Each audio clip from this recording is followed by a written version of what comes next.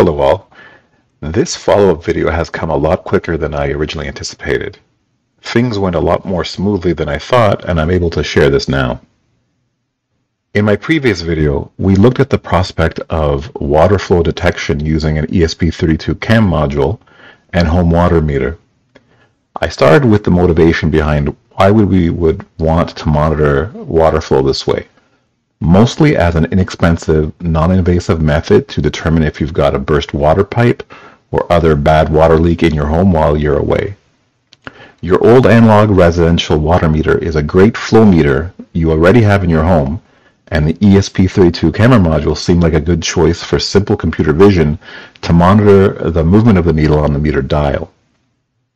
Next, for development purposes, we looked at an image capture setup using the ESP32 cam module connected to a PC through a serial interface, along with a set of Python scripts to trigger image captures, serial transfer of image data, and dumping it all to files.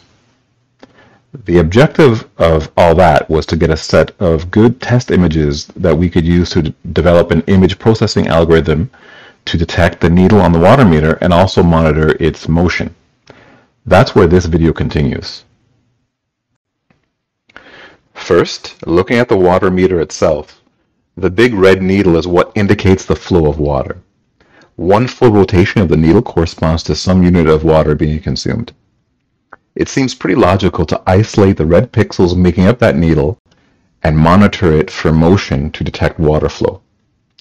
Now, it's true that I'm developing a solution that will work for my particular water meter, but other analog meters will be similar, and since this is a custom job anyway, we might as well take advantage of being able to control as many conditions as possible to make life easier.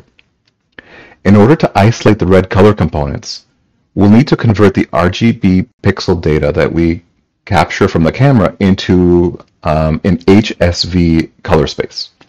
That'll make it much easier to select specific colors. HSV stands for hue, saturation, and lightness.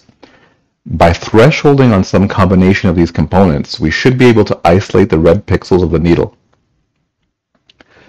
I wrote some Python code to take those test images we grabbed from the ESP32 camera last time and prototype an algorithm.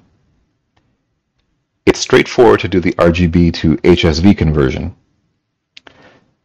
Then, through some analysis and trial and error, I came up with a set of HSV threshold values that do a good job of finding those red pixels while trying to minimize erroneously selected pixels. It turns out to be pretty difficult to completely isolate the needle, and we do pick up some dirty pixels along with pixels corresponding to another small red feature that's also on the meter.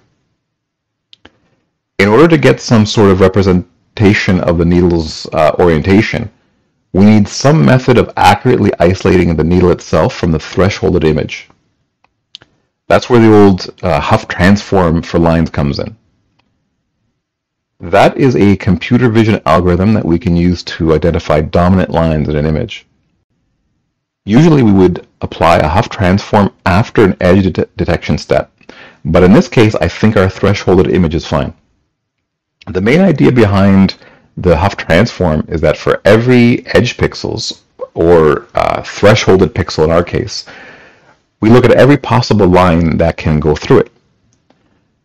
For a Hough Transform, that line is represented in polar coordinates with a magnitude or radius rho and angle theta. And so for every pixels, we sweep through every angle and find the corresponding rho.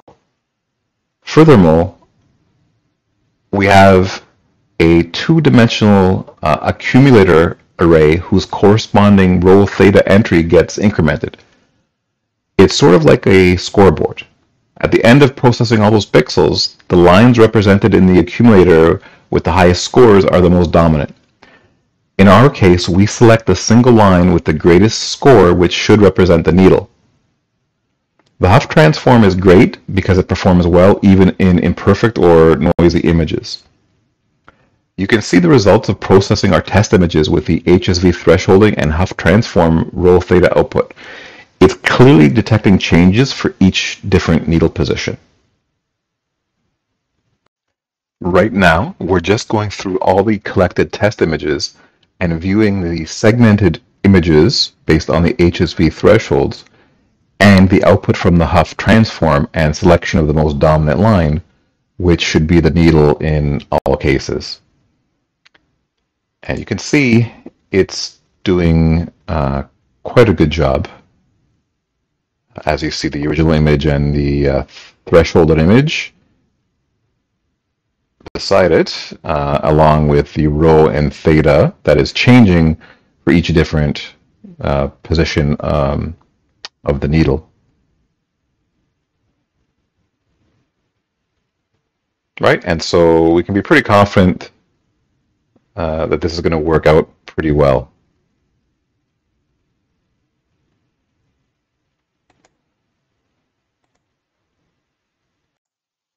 Which brings us back to our ESP32 camera module. I took that prototype code written in Python that we were just looking at and transcribed it to C code in the Arduino IDE. Here you can see the Arduino IDE serial monitor output along with the test setup where the ESP32 camera is pointing at the meter. I also have a light source to illuminate the meter face. Now I did need to make some compromises in the code, in particular for the accumulator. It turns out that the ESP32 module ran out of memory for the 2D array, so I cut its size in half by reducing the resolution of the angles. So instead of an entry for every degree, there's an entry for every 2 degrees. I think that's just fine for our purposes. I'll share this code in the description so you can try it for yourself.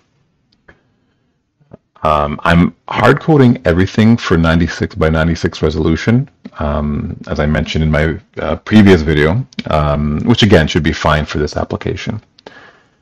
The code outputs the line of interest corresponding to what should be the line formed by the meter needle represented in the Hough Transform space.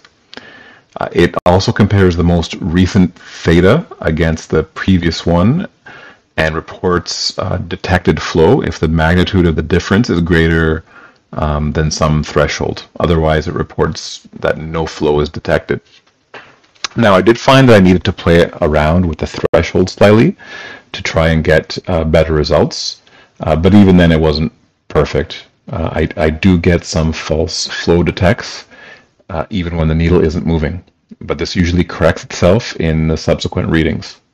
We could write some additional logic that will report flow is detected only after it's been confirmed for several readings or is consistent over some period of time. You can see in the side-by-side with the meter that it does a pretty good job of detecting needle rotation. Aside from some tweaks in the detection algorithm, there's lots left to do in order to make this a finished product, really.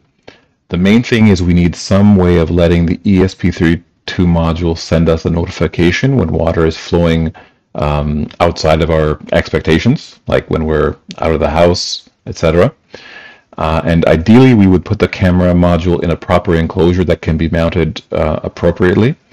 And we definitely need some sort of integrated light source to illuminate the meter face. I may do that in a future video, but I think for now I've hit my objective for demonstrating a practical application for the ESP32 camera board and learning a few things along the way. That's it from me for now. Until next time, keep tinkering.